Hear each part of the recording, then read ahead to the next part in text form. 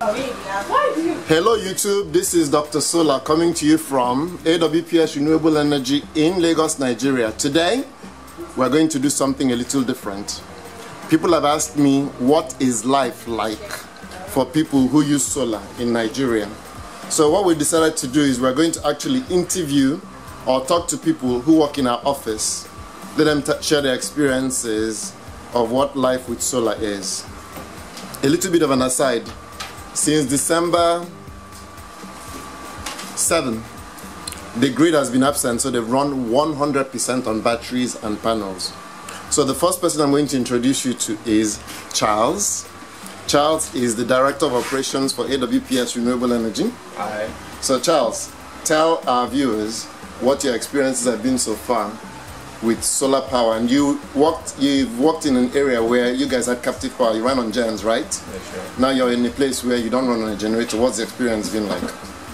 Well, it's been an intriguing experience because it's something that, prior to my being here, I've always heard about solar, but I've never been, in a setting where solar is actually being used to power houses and all that. But, since the 8th of January I've been here, we run entirely on solar, off the grid, no generators, and we get our business rolling every day.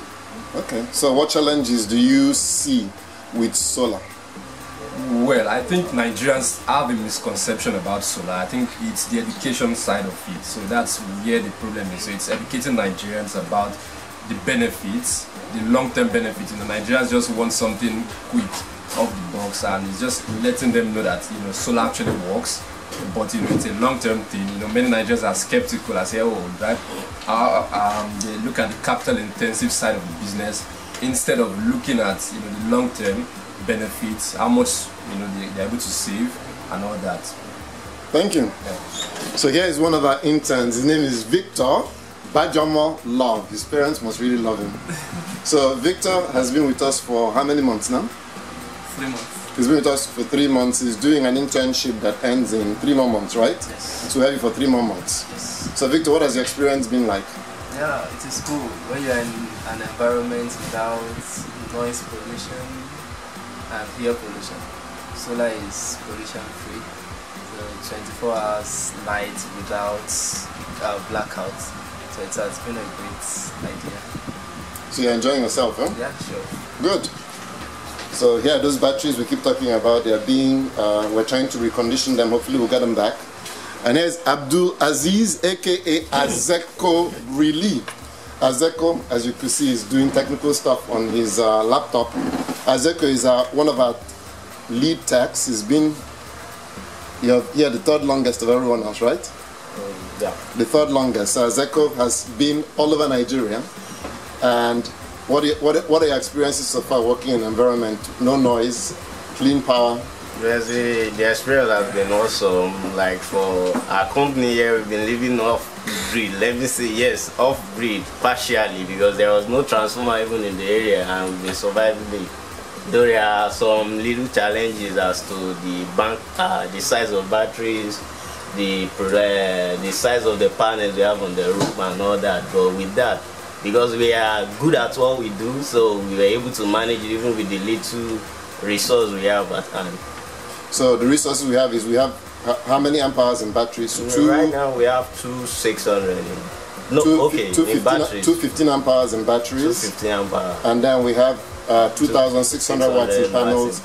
And our constant use is about 600 watts. Yeah. So that's not enough to charge the batteries and power our constant use. Yeah. Okay, so thank you, Azeko. You're welcome. Here is our newest person. She's an intern. She's hiding her face. Today is her first day, and she's reading a nice book. So, Chelsea, today is your first day. Say hello to everyone. They didn't hear you. Okay, well, I think what we'll do is we'll dissect her and we'll eat her later. Maybe only then will she speak, for fear of being killed or eaten. Welcome, Chelsea. And here are our 2 account executives, our salespeople. As you see, their laptops are on. The fan is on. And Lukman has a very, very interesting background. We won't get into it, so we'll just You've been here since January 8th, right? Definitely, sir. So what has your experience being in a place where you have light all the You time? know what? Where I stay, like every now and then, like 24 hours a day, there always generator noise every disturbing the house, so I can't sleep even at night. But even here in office, there is no noise, and we always have lights 24 hours. The supply is good, and we are enjoying it, sir. So do you get to sleep in the office? No, I don't sleep in the office. Why not? If you not sleep in your house, you have to sleep somewhere. No, I'm just like that. I don't sleep at home. Okay. By the way, I share your sentiment. It's very noisy at night with generators. Yes, sir. And here is Deborah Tinuade Jayola. Deborah, what we miss about Deborah is the hair. Deborah has this special hair, and I've been telling her to wear it again, and she refuses. So Deborah is one of our account executives. She started on January 8th as well. Yes. So what has your experience been? Okay, the experience has been nice because before now, when people talk about solar renewables, I'm always like, does it work? Is it real? But since I got here on the January 8th, there has always been light, and we've been mainly on solar, and it has been nice. Okay. Okay, welcome. Yeah, thank you. And our longest serving employee, Anastasia, or as Mr. Dr. Kaz used to call you, Anastasia. Hello, Anna, YouTube. talk louder, please. Thank you. Hello, YouTube. Well, my colleagues have said almost all, but solar life has been a wonderful experience. It has been a wonderful experience. You sleep, you wake up with lights. It's just like an unlimited internet. So life with solar has been wonderful. People come here to charge their phones, their laptops, their touchlights, because they are basically living off-grid since they are transformable bulbs. So they envy us. Thank you. That's actually a very good point. This particular area we're in, the transformer is always failing. And the last failure occurred when December 7th or December 6th, it caught on fire. They roasted some marshmallows while it was burning.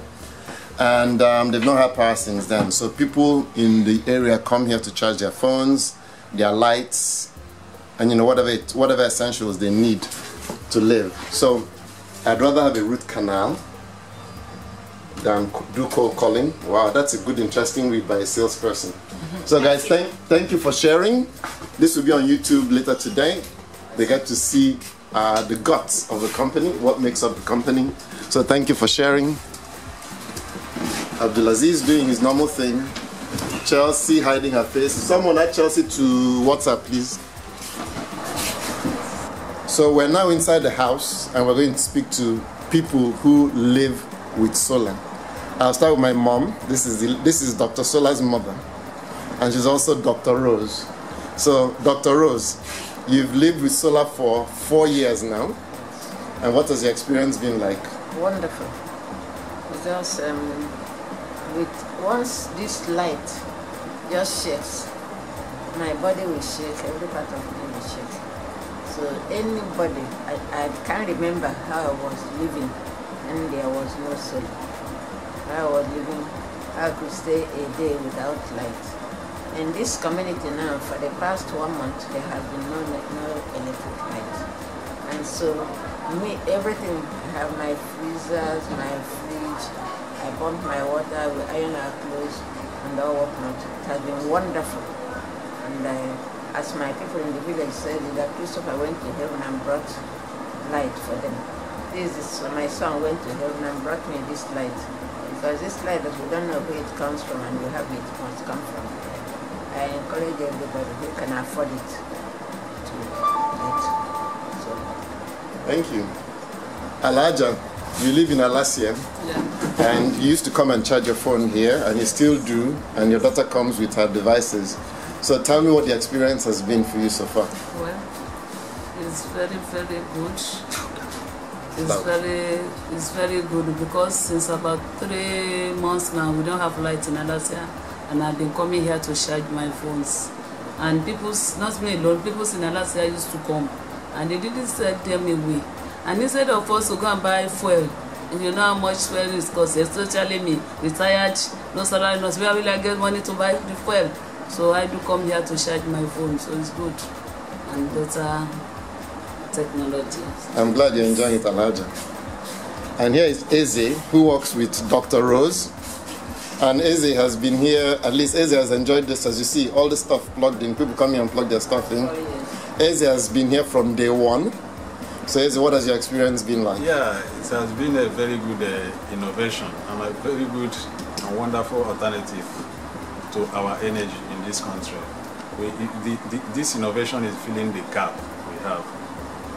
It has been useful and productive. It has enhanced our scope of production. We love it. We love it. We love the business. It has helped us. Our source of energy supply from government and other agencies cannot brag for us again. We have gotten to alternative. We are happy with it. It is helping us a lot. Thank you. You're welcome. As you see, the fan is on. Lights are on. So the office is also powered by this system. The refrigerator is on. And this is our inverter. These are our batteries. They're in a battery box. And that's our controller. And on the roof we have 2,600 watts in panels. So right now we're pulling, let me see. So with all the stuff you've seen, we're pulling, bear with me and I'll find it in a second.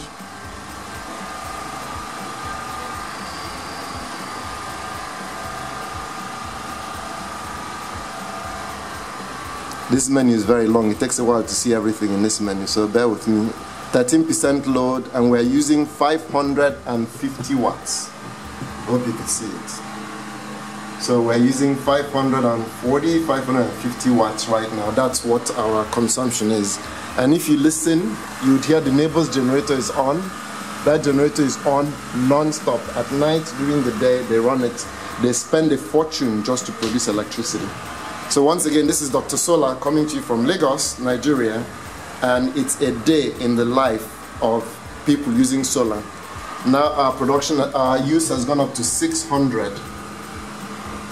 Okay, so something came on, 602. So we average between 500 and 650 watts all through the day, and then at night it drops to about 150.